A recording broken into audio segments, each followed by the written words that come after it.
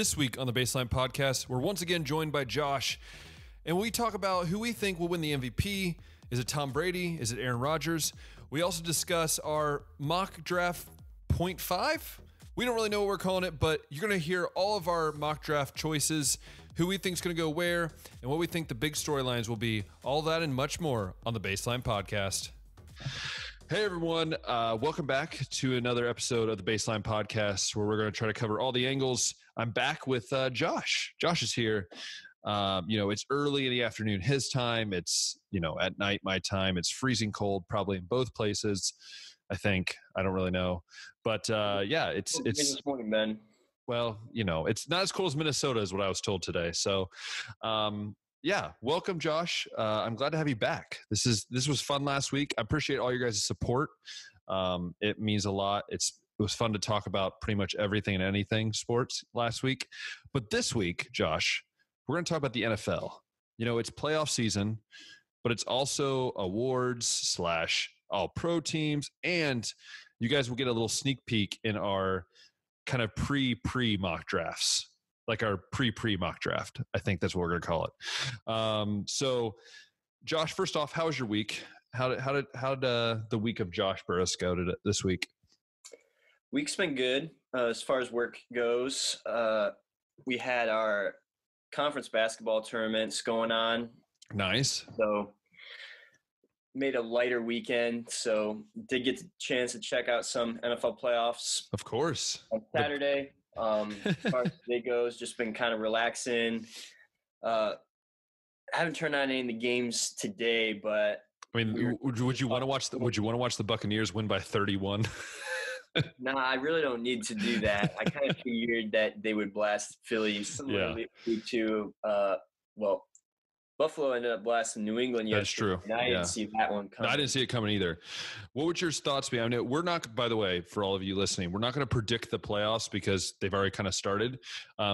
Maybe at some point we would predict the Super Bowl. But my thought, I just want you to give your quick thoughts as Browns fans, right? Like, it's hard when you see another team in your division win. But as you pointed out before we started recording, it's kind of, honestly, it's like, congrats to them. They were kind of in the same boat we were last year. Hadn't won a playoff game in how many years? What was your thoughts on that game with the Bengals and how that all played out? Well, dude, the Raiders kind of did what the Raiders did. They made things interesting. I think they've played in 4 overtime games this year. And for a second there, it looked like we were about to see a 5th Raider overtime game. But at least play-wise, I thought the Bengals really outplayed the Raiders way more than the 7 points that they beat them by or whatever. They just got to a point where the Raiders, I think, made the adjustments that they needed to. The second half seemed to go much slower because of all the reviews and the penalties going on by both sides, to be honest. And then there's that one controversial whistle on that one Joe Burrow touchdown to Boyd that everybody's going to be talking about that. The rest of their lives. Yeah, I really don't think it matters because neither do I. The whistle should have never been blown to begin with, so I'm kind of cool with them not following through with that mistake. But there are going to be some Raiders fans that are going to be like, well, by rule, that play should have been blown dead. The touchdown shouldn't have happened, but I don't think that it affected the play at all. Nobody stopped playing because of the whistle was kind of late. At the same time, it wasn't as soon as he threw the ball or anything like that. But fantastic game to kick off the postseason between I think it was a 4 and 5 seed. Very even teams. I was kind of pulling for the Raiders just because, of course, one, Bengals being a division opponent, never root for anybody in the AFC North, and 2, just because I wanted to see the Raiders fans kind of get a little bit of icing on the cake to the kind of season that they had with all the adversity they've had to go through. I was going to mention that. Cut, all the injuries, the firing of John Gruden that kind of set off all the chaos. It would have just been really cool to see them get it one playoff win. Well, I even say too, Josh, like, I don't know if you read what Derek Carr said afterwards. He even said, like, he wants to back the interim coach right now. He said, we want this guy. And that to me shows, and we hear this a lot too in the sports world, in the, you being journalism, me being in the basketball scene with coaches and stuff. when you have a group of players that get behind a coach that hasn't been there necessarily a super long time, that shows you that guy has the kahunas to lead an NFL team. Like, I don't care what you say. When you have like Hunter Renfrow having, 1,000-yard season, when you have these guys that you barely heard their names come out and make these differences, like, to me, that I was also in the same boat as you. Like, of course, it's the Bengals, and I'm like, I don't really want them to win because I'll hear my brother from. But also, it was like the Raiders' story is just something that's what we look for in the NFL. You want to see that Cinderella, that kind of that story that just keeps building and building to something. But at the same time, it was a great game. Again, I think we said this before we recorded. I don't see the Bengals going very far. I'm sorry, Bengals fans. I know I'm going to get a lot of slack for that. And if I'm wrong, I'm wrong. But I just don't see how they compete against some of these big teams in the AFC. But if for some reason they get to the Super Bowl, I mean, if the Buccaneers are waiting for them or the Cowboys, whoever it is, I just don't know how they stop these offenses. Yeah, I mean, there's a lot of offense in the AFC, right? Between the Chiefs and the Bills and the Bengals, and the Titans are going to have a healthy Derrick Henry, which is scary for anybody. Yeah, but I'm not sure that Cincy's defense exactly stacks very high among those teams. Plus, I think playoff experience does matter, so that's going to obviously be a detriment to the Bengals in that regard. But honestly, this is they've already kind of achieved more than what I think anybody could have imagined. Like, I think most people thought that they finished last. Yeah. I think a lot of people thought they would finish last in the division, that there'd be 3 playoff teams out of that division, and they would be the one left out. And it turns out the only one from that division that made it. And they won a playoff game for the first time. Well, I will say, though, Steelers didn't make it, but I will say this. That's right. This is what I say, though, and I'm not a Steelers fan. I can't stand the Steelers. Underneath the Bengals, it's the Steelers, right? But I say this: I don't count Ben Roethlisberger out, no matter how bad he's played this year, or Mike Tomlin. They've always been so. They've been so just weird. Like they should have lost so many games this year, should have won so many games. That's a team also that I look at and go, this could be a difference maker too. Is the Steelers in their defense, TJ Watt off the edge, could be a difference maker. But speaking of TJ Watt, all pros, Josh, all pro teams were announced. What was that? A week ago? Was it announced a week ago? I can't remember. About a week ago. Yeah. Yeah. About a week ago. What are your first thoughts as you look at this, all pro teams? We're just going to go through the first team as we discuss. So what is your thought on this all pro team this year? Yeah, I mean, I think for the most part, who is this? The media that votes for the all pro and stuff like that. I think for the most part, they got a lot of the players that I probably would have expected to see here, right? Yeah.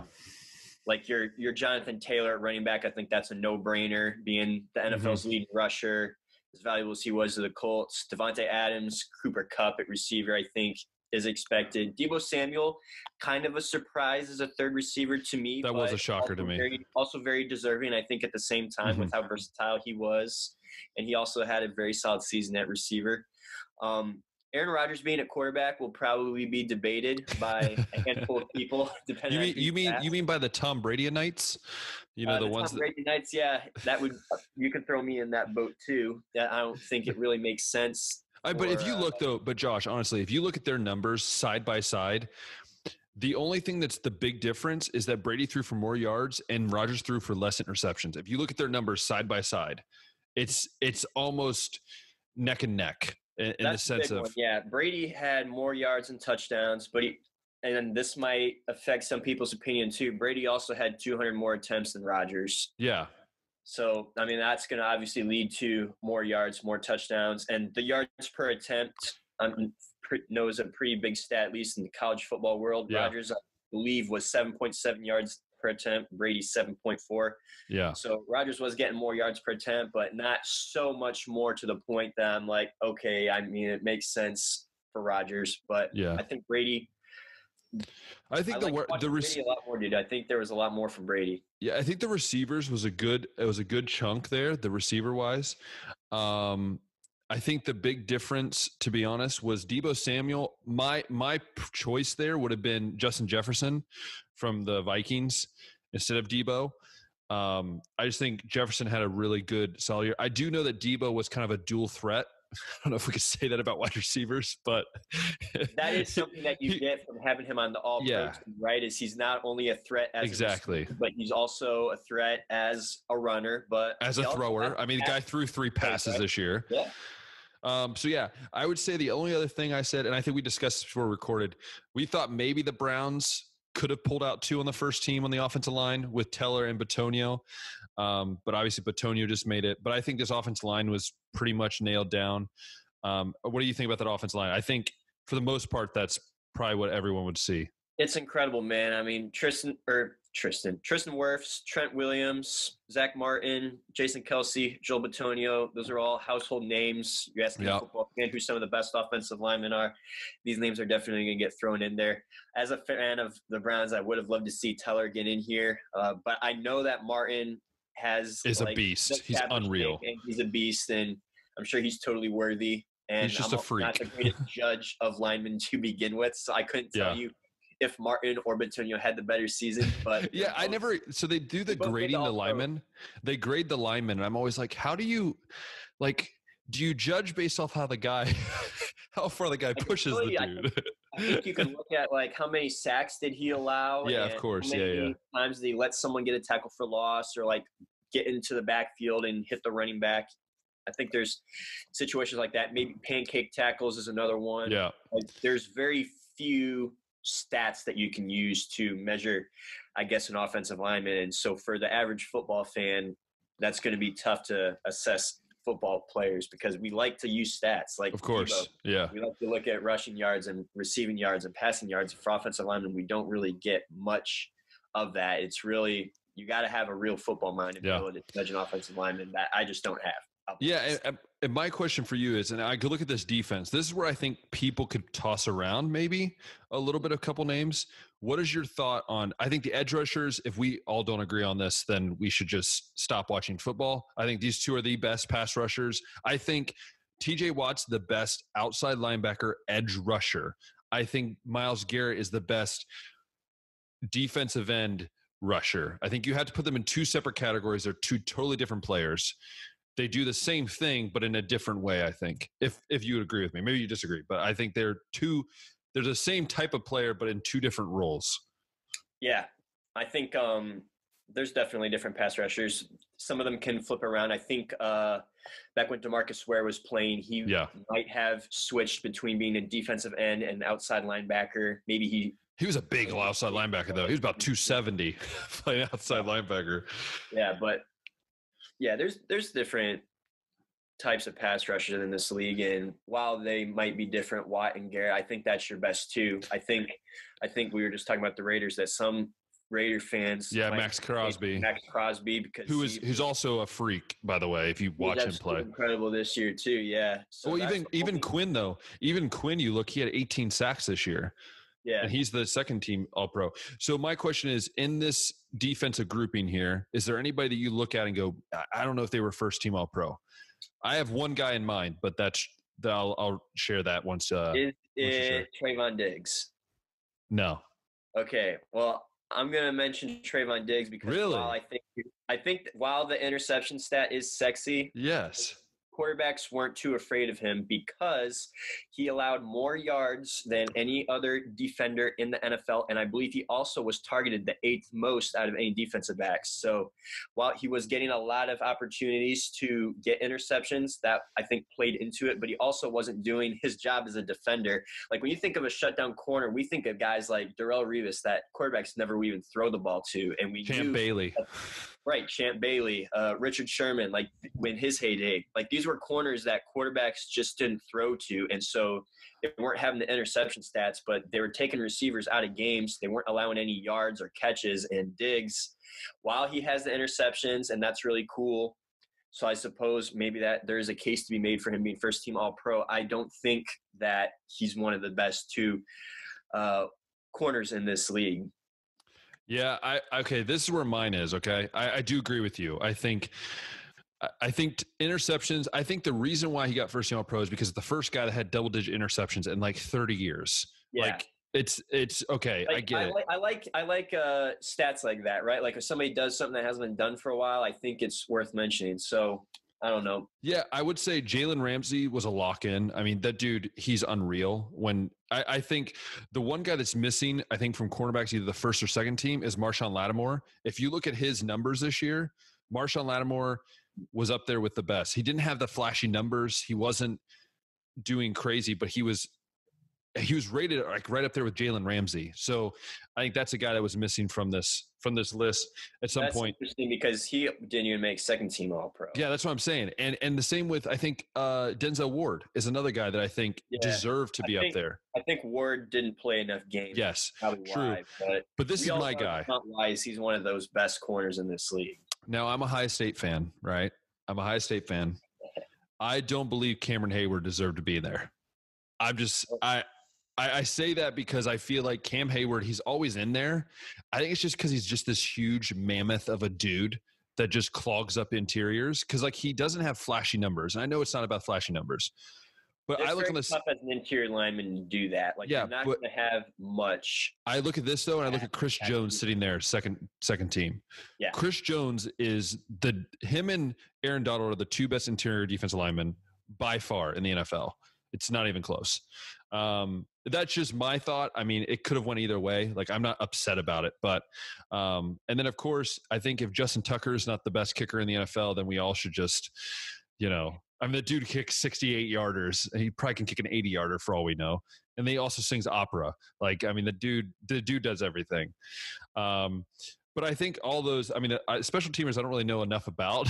That sounds so terrible. I feel terrible, but I mean, I don't really pay attention to the long snappers. When we were kids, Ben, we used to see guys like Devin Hester and Josh Cribbs. Oh, yeah. Kicks for touchdowns. But we don't really Josh Cribbs. Much return touchdowns anymore. So do you miss watching like Josh Cribbs and Devin Hester when they were in their heyday? I watch highlights of them all the time, and it's just amazing to watch. Yeah, their vision is unreal. I think the NFL knew exactly what they were doing, moving the kickoff spot, because it was going to lead to a lot more touchbacks, and they wanted that to happen so that there would be, I guess, more safety, less injuries, because I think they said that there are the most injuries occur on the kickoff, so they wanted to try to eliminate the kickoff basically entirely without eliminating the kickoff and just saying you got to start at the 20. So we don't really see as many of those return touchdowns anymore as a result, and when you do see one, it's super awesome. But it really has made life difficult in the NFL as a returner because, I mean, you got to get the ball basically past the 20 to be considered a really good returner. So I don't know much about these guys either that are on here, but I will say, though, Matthew Slater deserves a lot of credit. That dude's been an all-pro special teamer. He's a second-team all-pro this year. But he's been an all-pro, I think, for like 6 years straight or something like that as a special teamer. For a long time. Which is, people don't understand, Urban Meyer did this great. I don't know if you've ever heard him talk about this. Urban said that the best players should be playing on special teams. If they're not, they don't need to be on my team. Now, however you feel about that is, your own thought. But to me, that's just, it's so true. Like, it is one of those things that I think is fascinating that, special teams are so important. But also, did you notice that on the second team, there was no selection for running back? They didn't have a second team running back? At least on NFL's website. I'm on NFL's website. Did it say on yours? Yeah. Same thing on That is so weird. Nick Chubb should be there. I'm just saying. I want to leave it at that. Yeah, I wonder why they didn't choose a second one. It's an interesting fathom. Maybe Josh Burris can write a story on that coming up. Maybe. Who knows? He's creating a note, people. It's gonna come out on the Josh. That's why they would leave that off. Like, I'm checking another site to see if maybe they just didn't have that in there for some reason. I feel like it's one of those that it's just I guess. Could it be the votes? Because there was like certain votes to certain double players because there was like a tie with players. I don't know if that plays in a factor, if that takes people out. I think, wasn't there some kind of controversy a while ago because Christian McCaffrey made the All-Pro as a running back? Yeah, that's true. Yeah. People were like, that should have never happened. And maybe it's the whole Deebo Samuel thing because there's only 2 wide receivers in the second team. So who knows? But maybe that's why, yeah. Speaking of All-Pro and speaking of awards, I think we're going to talk about some awards because we all know that's what we're here for, winning awards. Actually, real quick, Ben. Yes. So that we can end this and put it to bed. It looks like this one article that I found in the AP, they got the votes as well. So there's a panel of 50 media members that make the votes.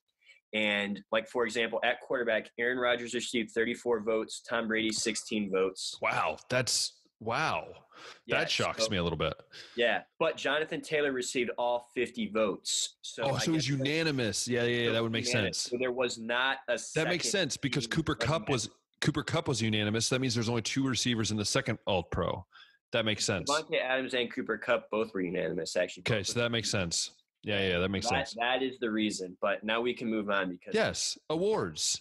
So, Josh, where should we start with awards? Pick an award. Where should we start? Why don't we start with the first year guys? Offensive Rookie of the Year, Defensive Rookie of the Year. You start. I don't think we're going to have disagreements on this. Okay. But especially Offensive Rookie of the Year. Of course. I'm going to say mine on the count of 3, and you say yours on the count of 3 as well at the same time. And if we're wrong, this podcast has to be over. I mean, should I really? I see now I'm nervous because I'm the guy that kind of goes outside of the square. You do, man. And I'm gonna light you up if you have a different. Oh boy. All right, boy. I don't like this. No, don't like this. All right. 1, 2, 3. Jamar Chase. All right. I was nervous. I was so nervous. My heart was pounding. I think Jamar Chase is a no-brainer. I mean, I'll just read. Okay, I will say this. Gathered. Let me share my. Okay, I would say 5 weeks ago, I had Mac Jones up there.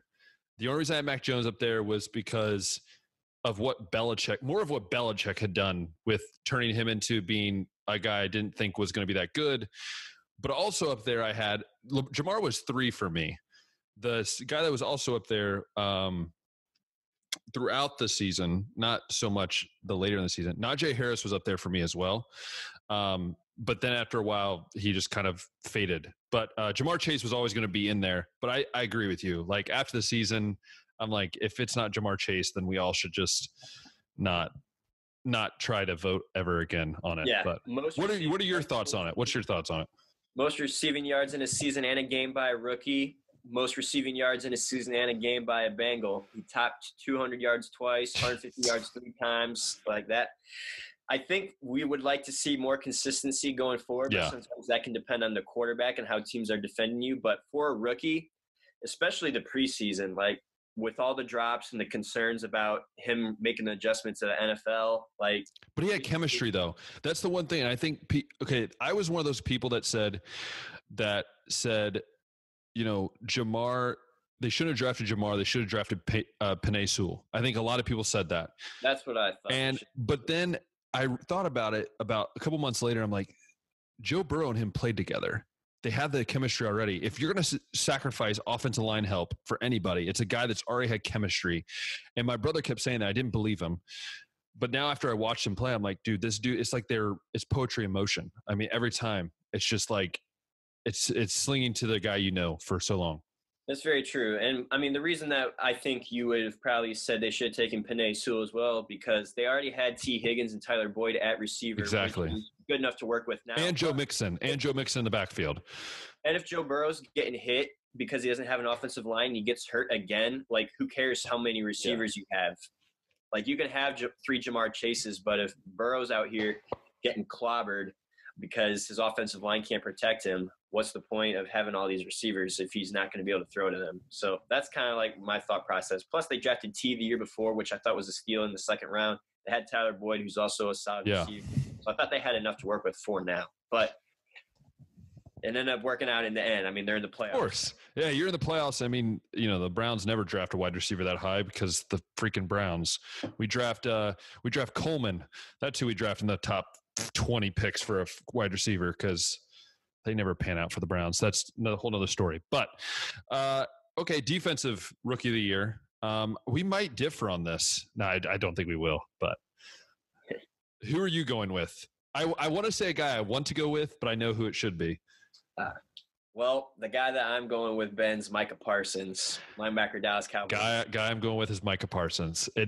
I wanted to say JOK because he doesn't have the crazy stats. Yeah. But if you looked at his season, JOK was unreal. Like he went against wide receivers, against running backs, against tight ends, but Micah Parsons was just a freak of nature. And I said the Browns, that's who I wish they would have gotten if they had that, he would have dropped, but they still got a decent pick as well. Yeah. So. Micah in the draft, I think he was the number 15 pick, and he fell further than what I thought he should have. And I think the reason for that is because for some reason there were some kind of character concerns. Yeah. And I never really got that vibe from Micah in college. I know he skipped like the 2020 season, but so did Chase, and that didn't affect his draft stock at all. So when the Cowboys hit a home run, I don't think many times, Josh, we can say the Cowboys hit a home run. Oh, man. The last couple drafts they've been hitting home runs. Dude. That is true. Like, they got CeeDee Lamb fell to them at 15. That guy should have been the first receiver off the board, in my opinion. Yeah. And then they ended up getting what looks to be a steal as well with Trayvon Diggs. Yeah. We were talking about the interceptions there and the yards that he gives up. And, I mean, he's still young. He can clean things up. But for the most part, he seems like a promising corner. And the Cowboys just have been hitting on all their draft picks lately. Yeah, so I think Defense Player of the Year, Rookie of the Year, and Offensive Rookie of the Year, take care of that. All right, what's our next award? We're going to start debating? Maybe. I don't know. Let's go on to the offensive and defensive players of the year. Ooh, These are kind of interesting because it seems like the MVP is never the offensive. Exactly. That's what I'm about to say. That's why it could change for us here. It's like if he's not even the best offensive player this season, why should he be the MVP? Exactly. It's kind of weird how we vote on that. But after I say that, I ended up choosing guys that were different as well. All right. So should I go first? Should I go first this time? I've been giving my picks first. All right. I'm going to go offensive player of the year. We'll start with that. My offensive player of the year is Jonathan Taylor. That's my offensive player of the year. I think his just development from the year is really crazy. But I mean, when you watch him play, he's a lot like I would say he's a different built, but similar to Nick Chubb in the sense that he's physical, but he's nimble on his feet at the same time. He catches the ball. He can run with it. Jonathan Taylor is kind of mine. I will say I do have different for MVP, so I'm not going to go back to back here. And then, so that's mine. We'll go to your offensive player of the year first, and then we'll debate. Yeah, at least something that I Googled. I Googled what the offensive player of the year was, and it's supposed to be the most outstanding offensive season. So I don't really know how.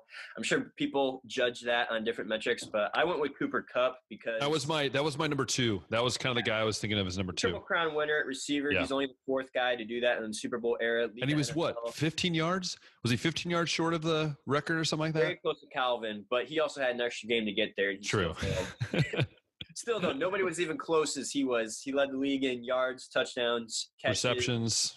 Like, there's not too many guys that do that anymore, obviously being only the fourth one. So I'm just like, that's something that rarely happens. That's got to be most outstanding offensive season to me. But, I mean, Jonathan Taylor, like you mentioned, also has a great case. Anytime that he rushed for over 100 yards this season, the Colts were undefeated. So maybe they should have fed him the ball just a little bit more. You know what I mean? Who does that sound like, Josh? Wait, what's another? Oh, the Browns, right? Yeah, we just talked about that last week. Teams that have these great running backs that just don't want to use them for some reason. It's like Carson Wentz and Baker Mayfield. I don't think they're really on the same level as those two running backs. But Titans, take notes on the Titans. They got Derrick Henry. They feed that guy. They have Ryan Tannehill, who's not exactly an elite QB, but they know who they are and they own it. And they don't try to hide. And they also have a great coach in Mike Vrabel, too. That's another great point. So we go from offense. We're going to go to defensive player of the year. And this is where I think there could be a lot of debate. There's a lot of guys that I've heard debated all year. Now, so this is where I'm going to go. I have two things here, okay? I have my gut pick, and I have my what I know the whole world's going to pick. If that makes sense. So my gut pick, or really what I want to pick, is I think first I'm going to start off. I'm not going to do that one first. Well, maybe I am. Yes, I am. So would be Myles Garrett. That's my why is it doing this? Sorry, my audio's stopped. There we go. So it's Myles Garrett. Myles, that's who you would pick. That's who I would pick. Now, who do I think the whole world's going to pick? It's TJ Watt. I look at Myles Garrett and I look at his season, right? And I see a guy who has just completely taken over every facet of the game. He can stop the run. He deflects passes like none other. And he forces bad passes. He takes up double teams, triple teams sometimes. And yeah, he slowed down at the end of the year. So I think that's what's also going to play the factor. But again, my gut is Myles Garrett. Who do I think they're going to choose? TJ Watt. I mean, when you have over 20 sacks, it's kind of a no-brainer. What is your thought? Yeah, man. Another thing about Myles, too, that I'll throw in there is when he gets his hands on somebody, it's most likely to be a tackle. It's violent. He only had 2 missed tackles all season, which is really freaking good. But I'm going to go with Watt. I think the numbers, first in sacks, first in QB hits, first in total pressures, tied for first in tackles for loss. Like, it's just very hard to argue against that collectively. But Myles had some decent numbers himself. He was tied for first with Watt in pressures. He was second in QB hits, tied for second in QB knockdowns. I don't really know how that's different. But also third in sacks, tied for sixth in tackles for loss. Like, he had a heck of a season as well. But I think Watt his stats appeared to be just a little bit better. Yeah, and I mean, and I also throw in, I think a guy that could be a sneaky dark horse is Nick Bosa. If you look at Nick Bosa's numbers, those numbers are crazy, and a lot of people are talking him as a dark horse of kind of a guy that could come into this the race. So I don't think it would happen, but that's just what people are mentioning. But so yeah, those are the offensive player of the year. So what's the next award, Mr. Josh? Did you come up with a coach of the year and comeback player of the year? Yes, I did, because I'm always prepared, Josh. Always prepared. That's good. I know those are like some of the words that most people don't pay much attention to. Yes, I do have a coach of the year, but I'll let you go the coach of the year first because. Yeah, I haven't decided 100%, and maybe you can sway me one way or the other. Okay. I've narrowed it down to Mike Vrabel and Matt LaFleur. I think both of these guys have led their teams to 1 seeds, and a lot of times that's good enough for somebody to vote for a guy to be coach of the year, or it's because they took a team that was terrible the last several years and they turned the franchise around and brought him into the playoffs. Yeah. But let me talk about Vrabel's body of work. Overcoming injuries to the team like Derrick Henry, Julio Jones, A.J. Brown, other guys on that defense were banged up this season, and he still managed to keep this team together and reach that 1 seed. And he's just kind of slowly built the Titans over the last couple of years into like the monster that they are today. Yeah. And then you flip over to Matt LaFleur. Packers became the first team, I believe, to win 13 games, 3 straight seasons. And LaFleur was a part of all 3 of those. They clinched the 1 seed this year. They overcome, I guess, some drama in the offseason with Rodgers, whether or not that dude was going to come back. And LaFleur steers them to another 13-win season. So I think both of these guys have excellent cases. I agree. But who do you think might have an edge here? Because I honestly don't know. Mine has been LaFleur. I can't ever say his name. LaFleur, whatever his name is. Yes, so that's who I had. I had him from the beginning. I think you look at this team that was such in scattered drama and was like a teenage girl going through all the drama in the world, right? And you look at how he's calmed it, and I give credit to him to talking to Aaron and saying, "Hey, this is your team. You do what you want," right? They had the controversy 2 years ago when they drafted Jordan Love, it was the stupidest pick of all time. But what you see is I look at Mike Vrabel. I agree with you. I think Mike Vrabel, a high state guy, right? So I'm all for Mike Vrabel. I think the difference is that LaFleur has kind of kept this pace, whereas Mike Vrabel seems to like. I think this year it's really close, but I just think this year LaFleur has shown that he can. It doesn't matter what the controversy, he's going to win. And I think the same was for Mike Vrabel, but I think consistency of his team would go to the Packers. I think if you can mark that down too. That's fair enough. And again, like I think some of that inconsistency, if there was any on Vrabel's side, was just because they were taking a lot of punches mid-season, like losing Derrick Henry, I think like the 9th or 8th game of the season, something like that. And then they did have Julio and AJ out together, I believe, for a couple times as well. Yep. So just having to make adjustments there, I think it may have been what caused maybe some kind of a mid-season stumbling block right there. But I mean, LaFleur, the consistency is definitely there. He's done this year after year after year. So, yeah, and I agree with you. And it's definitely an interesting case. And I always love seeing these. I mean, Stefanski won it last year, which was awesome. Yeah, but we have one more before the MVP, and that's comeback player of the year. I have a good one that actually, I don't know if you have it or not, but I will go with this one. I have heard some buzz about some certain guys. Like when I was initially thinking of guys that I might pick, I thought maybe Deebo Samuel, but I don't think that he was missing enough games last season, at least. And then I thought maybe Joe Burrow, but I don't know if that man was established enough in this league to really be considered a comeback player. Yeah. So I rolled with Nick Bosa. Okay. I rolled with Nick because he only played 2 games last season, tore an ACL. He's been in this league. I think this is his 3rd season, so still not super long, but a little longer than Joe. People knew him as a threat in this league. Tears his ACL, comes back this season, gets 15 and a half sacks. He's tied for 1st in the league in tackles for loss. The man was making plays. Couldn't even tell that he was hurt last year. That's a good one. I might shock you. I don't know if I will or not. I'm going to go with Robert Quinn. Robert Quinn, who he only missed 1 game last year, but hear me out, had 2 sacks last year and had and only had a total of like 20 tackles all year. This year, he turns around with 18 and a half sacks. That's what I always like to look at. I mean, injury, yes, but I think you look at a guy whose production, who, by the way, after last year, people were saying Robert Quinn's they're going to just release him. He's not worth the money, all these different things. And it goes to show like the dude still has, I mean, he put up almost 19 sacks and proved over and over again. So that's my guy, Robert Quinn. I think I like it, Ben. Deserves it.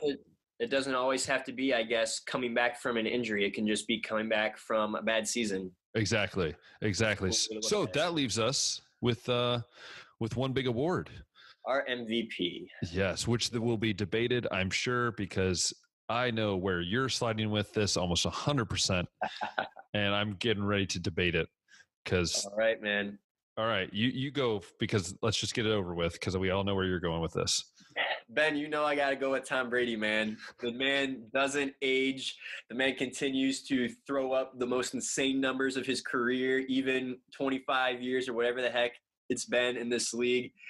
Continues to roll with the punches, especially later in the season, losing guys like Godwin, the whole AB fiasco. Leonard Fournette's been out. So, this playoff run is going to be, I guess, I don't want to call it a test because he still has guys like Mike Evans or Rob Gronkowski. Like, he still has weapons on this team.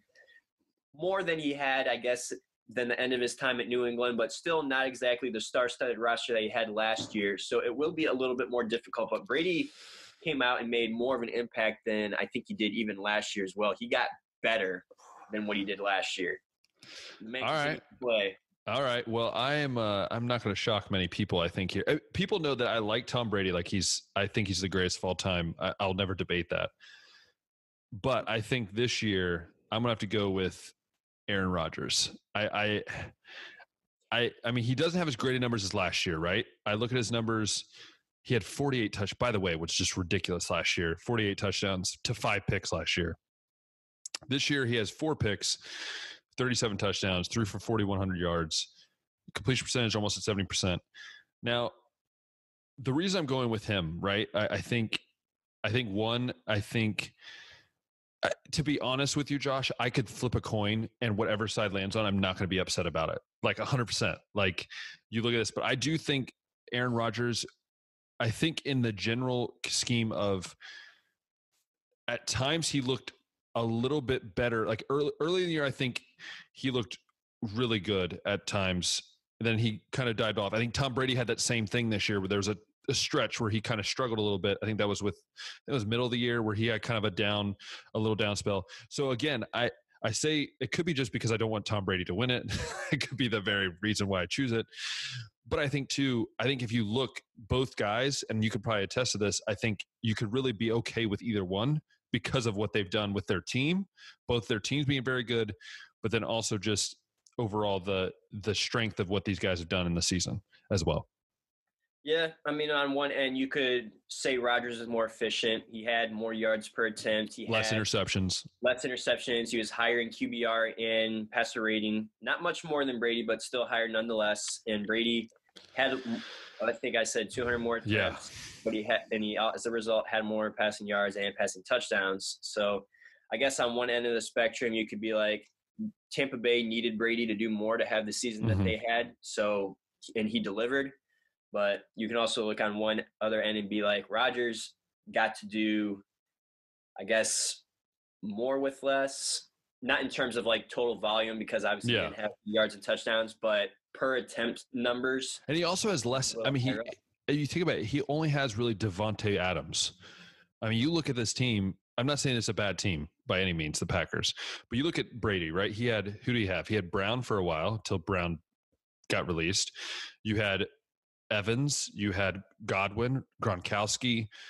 You know, I will say both guys didn't really have a run game. Both guys didn't really have a run game. So, I mean, you look and Rodgers maybe doesn't have the same talent out there outside of Devontae Adams than, let's say, the Buccaneers have. Maybe I'm wrong, but I look at the two lineups and see that. What do you think? Yeah, I think Packer fans will tell you that Aaron Jones is also a really solid receiver out of the backfield. Yeah. That's always nice to have for checkdowns. Allen Lazard kind of, I don't want to say broke out, but he took a step forward. He did, yeah. Last season. He's still not exactly a bona fide number 2 wide receiver, but not terrible. Like, I won't really give anybody that benefit for Rodgers saying he doesn't have anybody to throw to, because he does have some guys, but I will agree that he doesn't have the guys that Brady has. Yeah, and also give it out to Gronk. I mean, this dude just every year just comes out and like he doesn't study the playbook. So the rumor is that he comes and Tom basically gives him like 8 different routes to run throughout the year, and he just runs them. Like that's what he does. He doesn't really run routes at practice. Supposedly he just comes in, he runs the routes that he's told to run, and that's it. And then he goes home. Like, and I don't care. You're making $8 million a year. Who cares? At that rate, who cares? That's very odd. It also takes patience from a quarterback to be okay with that too, because and the fact that Tom waited to stay in the game on the last week of the year because he knew if he got one more pass to Gronk would get his $1 million bonus. It's like, that's called friendship. Tom has, at the end of his career, been a guy that's looking out for guys like that. I agree. He's taking pay cuts. He's taking pay cuts so that more guys can come and join the team. Yeah. Which is crazy. And I think we look at all these different guys and it's so cool. You see, and where does this all start? It starts when they get drafted, right, Josh? They get drafted. Maybe the 6th round, like Tom Brady, or maybe in the top 10, like some of these other guys. So Josh and I, in our great wisdom, our ultimate wisdom of everything and anything draft related, I don't know. That's not me. That's more Josh. But we said we weren't going to do a full mock draft of the first round because there's a lot of teams that are still going to be shifting and it would just annoy us to have to like rotate our draft boards. But we said the top 10, right? The Browns aren't in there. Who knows? Maybe they'll trade up. Oh, wait, no, they're the Browns. We don't trade up. We just trade out. You're down. So we're going to talk about it. We do have 2 teams that have multiple picks in the top 10. So this will make it interesting. So I'm going to go over the draft order real quick for all of you listening or watching at home. The Jaguars had the first pick. Then it goes Lions, Texans, Jets, Giants, Panthers, Giants, Falcons, Broncos, Jets, which is just weird that New York teams have had. That's just rigged. That's what that is. Wait, I'm sorry. Wait, you're just bad. You're just bad. 4 picks going in NY. I think what we'll start with, we'll go pick by pick and kind of explain kind of why we chose these guys. Josh, I want you to go first. Introduce who you think will go number 1 to the Jacksonville Jaguars without Urban Meyer, with who knows who.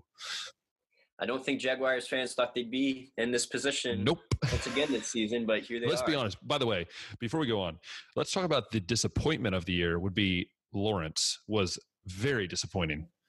Yeah, I mean, I've seen some memes with his stats lined side by side next to. I saw Jamarcus. Yeah, and I mean, he put those numbers up for sure, but he has more talent though. He has more talent. I'm not a guy that's going to give up on a player after 1 year. I'm just not going to do it. I don't think that's fair. I don't think he had a lot to work with. But I also think, though, a lot of adversity with Meyer and just other clown shows going on. But I also think he didn't, watch a blank DVD and then come back and say that he loved all the plays either. So for sure, that did not happen. That didn't happen. So, Josh, who do you got the Jacksonville Jaguars taking? Yeah.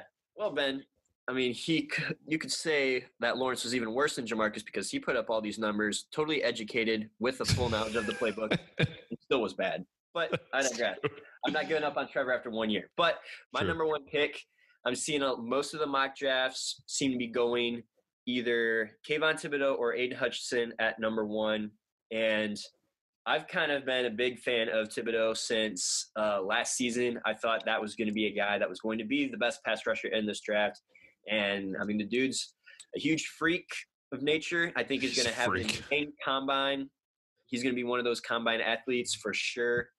And I would take him over Hutchinson right now based on what I've seen from these guys. Maybe they will have some stuff show up at the combine that'll make me change my mind.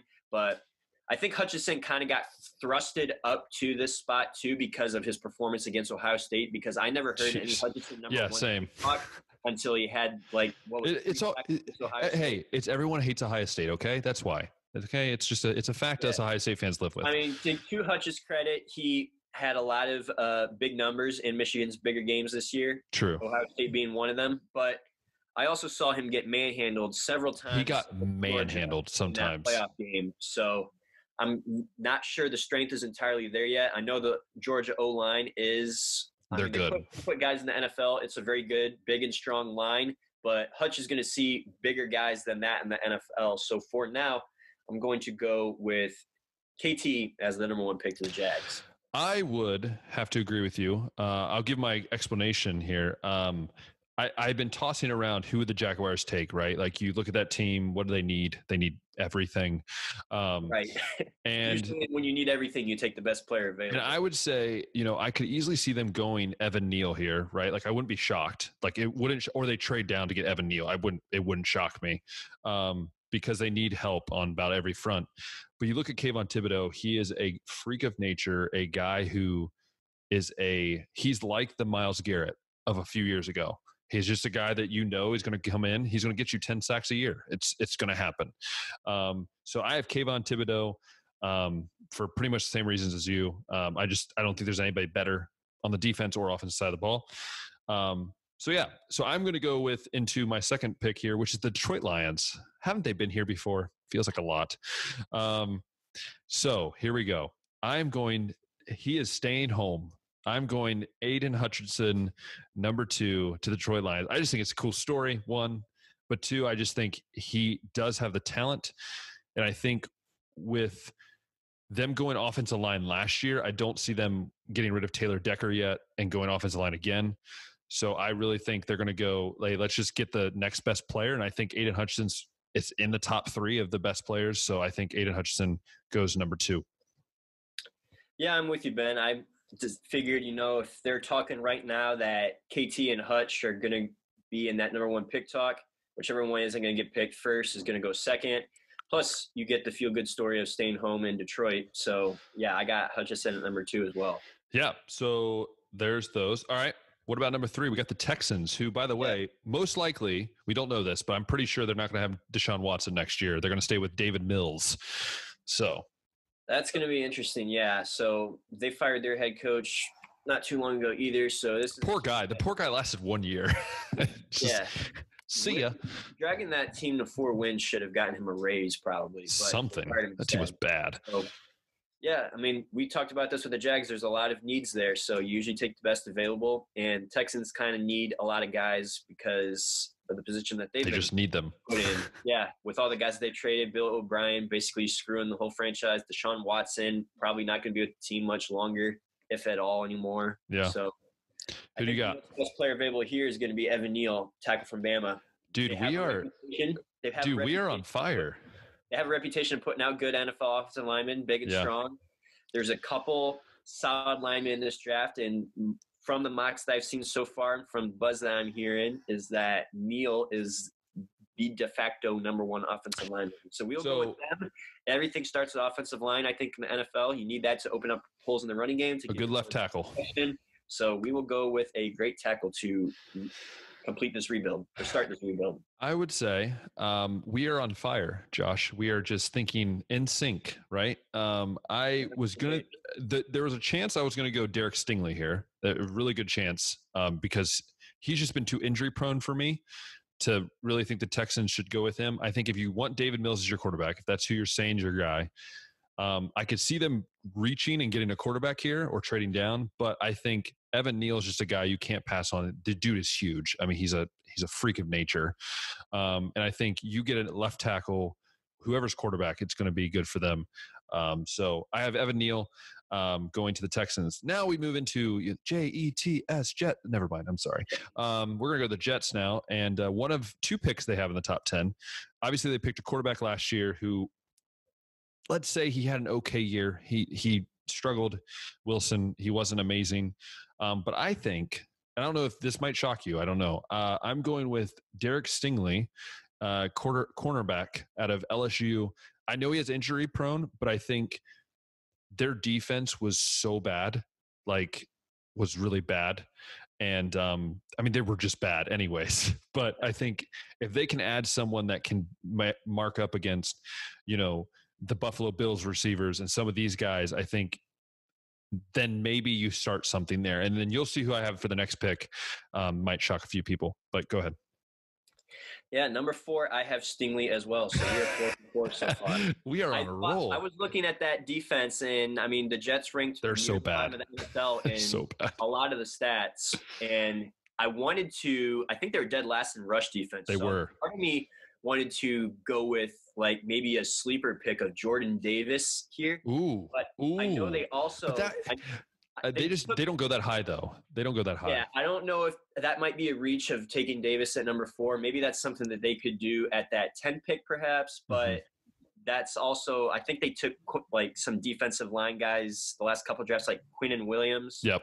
Another Bama product. So I figure maybe they would try to address the secondary and try to clean up the pass defense a little bit. And Derek Stingley had an insane freshman season when he was totally healthy. I believe part of that 2019 LSU championship team. He was a freak. Incredible. Freak. Yeah.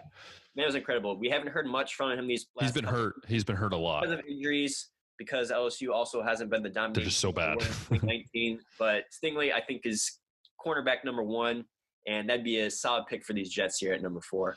All right, now we move on to the next New York team. Go ahead.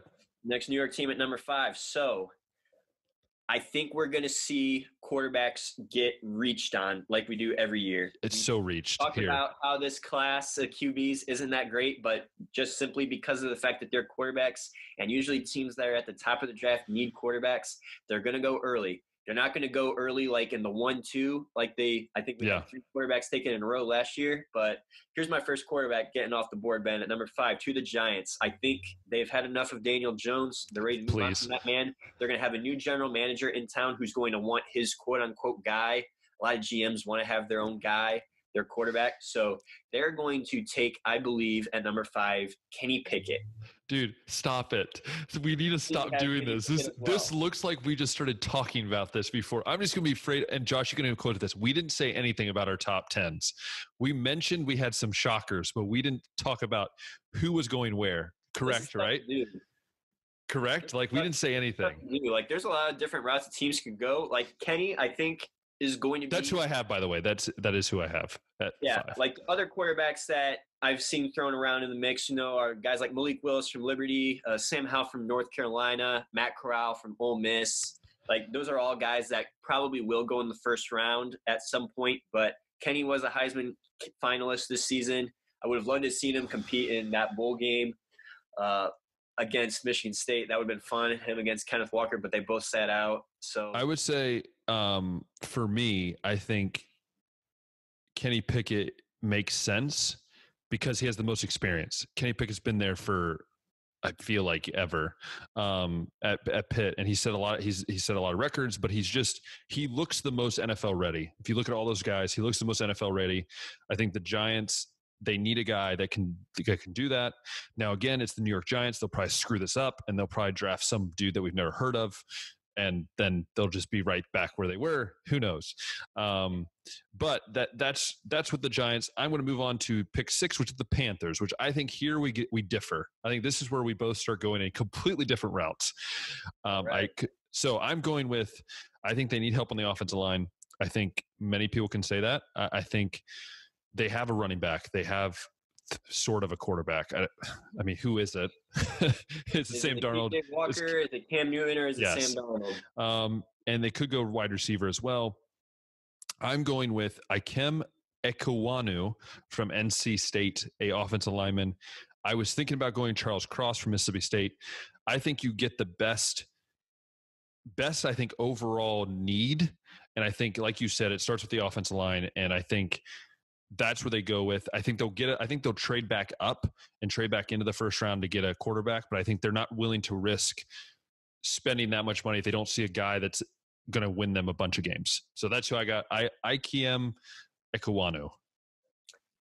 Yeah, so we are going to differ here, Ben. But I am on the same page of you as what they should do. I think they should go offensive line because they were, I believe, in the top 5 in sacks allowed. And regardless of who you're going to have at quarterback, that's never going to work out. Yeah. But I also think that Carolina might be in the mindset of, we got like a bunch of crapshoot at QB right now. We got Darnold here, we got PJ Walker, and we got Cam Newton. It's like backyard football.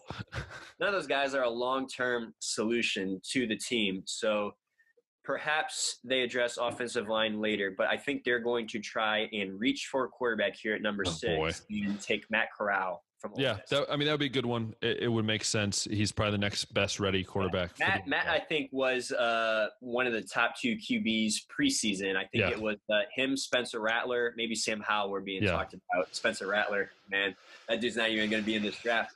It's true. Football season true. Had, but yeah, I like Matt Corral a lot. I don't like him to go 6th, but this is more of like my prediction of where I think Carolina will go. And I think we'll try to take a QB that can be a long-term solution. Yep. I would have to understand that and sort of agree. So we go for the Panthers. Now we're back to the New York Giants. They have 2 picks and 3 picks. So that made no sense, but yeah. So who do you have them picking here? And I think we might differ here. We might be on the same page. Yeah. So I thought maybe the Giants would go offensive line 5 when I was putting this together and then QB. But I think you're going to be more dead set on a QB. Like, we got to make sure we get Kenny, and then we'll take the best available offensive line. I think that's a more common process. So I think the Giants are going to go offensive line here and take Tyler Lindenbaum, center from Iowa.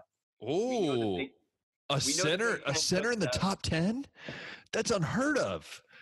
That's unheard of, go center.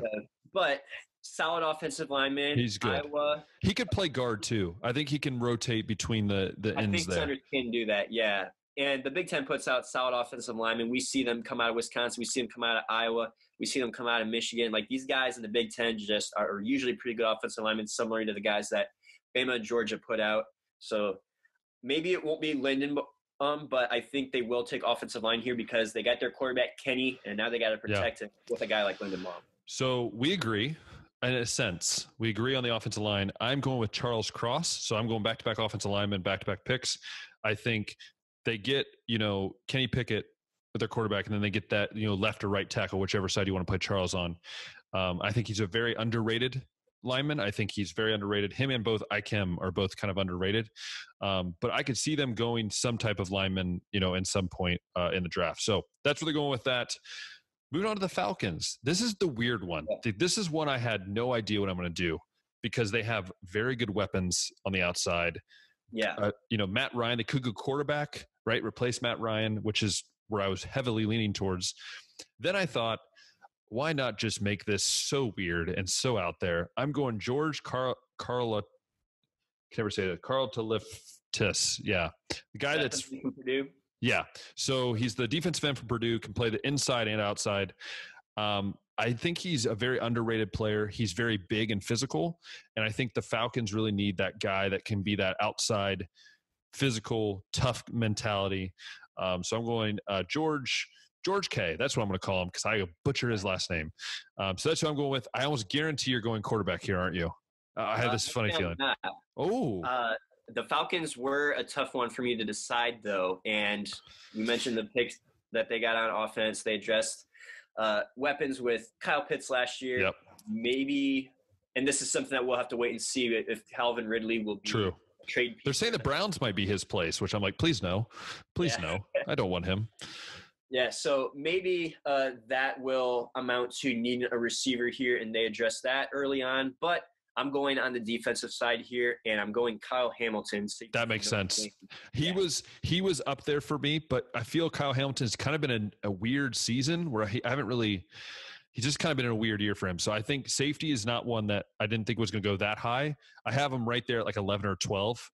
He's right there. I just don't know if he's definitely a top 10 talent, but I'm not sure which team makes the most sense for him to go. So the Falcons is kind of like – I'm kind of – jamming him in there. I don't know if that's like the best pick for them, but he's also kind of like the best player available to me in a sense. Yeah. So I agree. I think he could go top 10. We'll see again, like what the Falcons decide to do with some of these guys and see what other needs might evolve. But for now, I'm going Kyle Hamilton. Kyle Hamilton, that's where it's at. So now we have the Broncos, which is, I think it's another interesting one. They had a decent year. The Browns beat them, so that's all I love about it. So what is your thought? I think we could differ here on which side of the ball they go with here. Yeah, so the Broncos, man, they've just kind of been stuck in like mediocrity the last several years. Since Peyton left. They've just been good enough to like not get these high picks that could like help them complete their rebuild. And they've been bad enough that they've been missing the playoffs ever so slightly. So the offense, I think, is pretty solid at like they got some good offensive lineman picks. They could maybe add another guy there to get some depth. They got a great running back in Javonte Williams. They got great receivers that they've been drafting, guys like Cortland Sutton, Jerry Jeudy, and what's the man's name? KJ Hamler. Dude. So I think the offense is good for now, except quarterback. But as we talked already, I don't think there's any quarterbacks that are going to change a franchise around here. And John Elway, he hasn't exactly been a QB guru over there with some of these guys that he's drafted and he signed. But even Elway, I think even John Elway will not make a mistake of taking one of these guys as a top 10 pick. So I think they're going to go on the defensive side of the ball here and take a linebacker in Nakobe Dean. Wow. We're back on the same mentality here. I really liked what he did at Georgia this year. He was one of the leaders of that star-studded defense. He made some big plays in that championship game that you correctly predicted. I will give you credit. You went with Georgia. They ended up pulling the W, and I think Nakobe Dean I called it. I said, if they take, so Jameson Williams getting hurt, I'm sorry. We want to give our thoughts to him, but I said, if they can stop Jameson Williams, they have a chance to win that game. Entirely. That is true. So out of the game, I don't know, because that injury was kind of self-inflicted, but it's true. Again, that knee, man, it just looked really bad. Like nothing that the defenders did. You just kind of like landed on it weird, but yeah, it's something. Nakobe Dean, yes, that's who I have. I think that was their weakest spot on defense. When I played the Browns, I noticed their linebackers can't tackle. Like they're just bad. Like one of the worst tackling groups I've seen. So I think Nakobe Dean fits great in that group. Former Buckeyes are actually on that team as well, which is kind of cool. So I'm going Georgia linebacker Nakobe Dean. Now here comes the Jets at 10. And this is where I'm about to get really interesting because I think we both agree wide receiver might happen here. I think we both can agree this. Now, who goes here is where I'm about to shock people, okay? I think despite having a torn ACL, I believe Jameson Williams will go right here to the Jets. I think you look at this guy, whether he's 3/4 of what he was, he can blow a top off the defense any chance he gets at any moment. I think that the Jets will look at Jameson Williams partly because it's the Jets and they'll see injury and go, ooh, we won him. But I think this makes sense for the Jets. I think they could go Garrett Wilson here. I think that's the other one that makes sense. Or even, even they could go complete opposite and go something totally off the wazoo, or it could trade out. I could see them trading out of this. But I do believe my pick is Jameson Williams from Alabama and Ohio State. I like to point that out. So. All right, Ben. Well, I am with you on taking a receiver. However, this Jets wide receiver room already has one Jameson in it, Jamison Crowder, and they don't have room for two. So I'm going with the true wide receiver one of this draft class, Garrett Wilson. As much as it pains me as a Browns fan, I think that's part of the reason, Josh. Part of the reason why I think I am predict Garrett to fall to the Browns. Is that playing? Listen, Josh, they'll find out soon enough what my rest of my mock draft is. I'm not preloading anything. They'll find us out. They'll find it out. All right. Well, yeah, Garrett's going to be the first receiver, I think, taken off the board here. And I almost went the Jordan Davis route here to fix that defensive line and the rush defense. But you drafted a guy like Zach Wilson, and you need to get him some weapons. Now, they did draft Elijah Moore round 2 last year out of Ole Miss, and he led the team in receiving yards this year. I think you need to go and get another guy to help him out. But let's be honest, Josh, it's the Jets. Do we really think they're going to make these 2 picks good? Like, in your gut, are you like, the Jets are going to make this right? I don't know if they'll make it right, but they have kind of done what people had predicted them to do. That is true. Their first-round picks. Like, people predicted they would take Zach Wilson, and they did that. They predicted that they would take Quinnen Williams the year before, and they did do that. So maybe they will take Stingley, since that's kind of what we're seeing. But the 10th pick, that could maybe go a several different routes. Yeah. So that for everyone, that is our mock. That's our 0.5 mock draft. It's like the first part. We still need the entire order to be solidified by the playoff outcomes. We need teams to make some moves in free agency and trades, some more coaches to maybe get fired and hired, and then we will be able to completely come up with. Yes. And we will give you most likely, especially when April comes around, we'll give you a draft preview, especially as Josh is doing the combine. We'll definitely make sure we hear from what he's seen, and maybe that will change completely what we're looking at. And I think for that one, it will be the whole podcast will basically just be our preview. It will just be 32 teams. What's the 32 picks going to be like in the first round? I think it could be interesting. Again, I think the Browns need to make this smart. Please, Cleveland, please draft a wide receiver. I'm sorry. Just for once, draft a receiver that's good. Please. Don't ruin it. But Josh, what are any final thoughts here as we continue watching the playoffs, as we kind of wrap up the whole football season? What are your final thoughts here as we head into these next few playoff games? I mean, I'm trying to figure out a team that I want to win now, Ben, because the Browns did not make it, and the Raiders, who I kind of hopped on the bandwagon early on, are out of the playoffs now. So now I kind of am thinking I would love to see Matthew Stafford get a ring, but I also am not willing to see OBJ get a ring. So I can't root for the Rams. I go Packers. I kind of want to see. I think it would be fun to watch Kyler make a run all the way, but I also, I'm a big Brady guy, like we've been talking about, and I would love to see him continue to ball out and maybe prove some of these guys wrong that think that since he doesn't have AB and Godwin for this playoff run, that he isn't going to be able to get it done. I agree with you. I think that's going to be fun to watch. I think as much as I'm not a Steelers fan, I think it'd be really cool to see Big Ben make a run one last time. I love him mainly because he's from Ohio. He's from near my hometown. My dad, like my cousins know his family. Like he's a really great guy. But I would say I want to see the Packers do really well. I think, it's something about the Packers, the legacy of the Packers. It's just, outside of the Browns, that's kind of like my other, because they're on the other side, they're NFC. I don't really, don't see them a lot. So that'd be really cool. But again, I'm just interested to see, like, watching the games. Like, I remember growing up, and I bet you were too, you get too close to the Super Bowl and you get all amped up about playoff football, the snow, the hitting hard, right?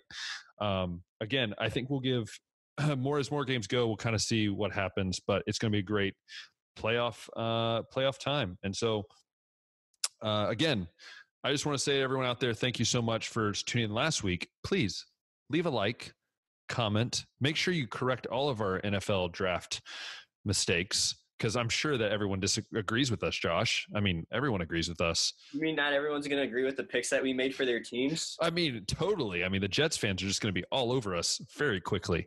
But yeah, please leave a like and subscribe if you can. Again, it makes this a lot easier to see more of my videos, but then also to watch Josh and I debate on topics like who knows what. But before we go, and before we finish up, Josh, of course, I'm going to come with the question of the day because you don't think I would forget, would you? So, all right, this is the question for you, right? If they could make a movie about you and your life, who would you be the actor that would play you? Who would be the actor for me? I think right now, and I mean, I would love for it to be The Rock, but I don't know if I am big enough yet. So we're going to go still kind of like the athletic route, younger guy, maybe somebody along the lines of like a Zac Efron or a Andrew Garfield. It's like a John Cena, like a John Cena, but an actor now, can we call him an actor? I know he wrestles. He wrestles. Let's be honest. He wrestles. So, okay, I agree. So I'm going to give my thought. Obviously, I think about these questions, which is really weird because normally I come up with this question. Like when I ask you to be on the show, I was like, okay, what's the question? I'm like sitting in my study hall, like thinking, like I'm doing study hall monitoring, like what could be a question? And I think, who could play me in a movie, right? So I came up with a couple of options. I thought of Mark Wahlberg. I don't know why. Just thought of Mark Wahlberg. But I think because of my deep voice, I'm going to have to go. I said this last week because he was in my question last week. Matthew McConaughey. I just think Matthew McConaughey just makes sense. Kid from a country town. Kind of makes sense. Deep voice. Loves the country side. I don't know. I don't really have anybody that looks like me because I'm skinny and not really that athletic anymore. So, maybe like a Pete Davidson. Don't play yourself that short, man. Just kidding. I'm kidding so much. No, I would say, a Mark Wahlberg or maybe Will Ferrell. Maybe I'll go Will Ferrell. My sarcastic humor that makes no sense. Yeah, I don't know. I kind of like the McConaughey route. Yeah, I think if he grew his beard out, it would be a little bit similar to yours. And like you mentioned, both the country, both football fans. Yes. So yeah, maybe Matthew McConaughey. That's Matthew McConaughey. If you would like to create a movie about me, I'm all down. Totally down for it. Just let me know. So anyways, thank you so much, Josh, for coming on again. If you love having Josh on, comment, let us know, because I love having him on. It's awesome. We're 4,000 miles away from each other, and yet we still could talk about football. It's the beauty of technology, awesome. People. So anyways, thank you so much for coming on. And if you've liked this video, if you love the video, however, if you even hated it, still like it, subscribe, and also like it on all the podcasting forums that you can find it on. And tune in next week where hopefully Josh will be on again, and we'll discuss more football, maybe basketball. Who knows what we're going to discuss? But all that will be more on the baseline next week. So until then, we'll see you guys.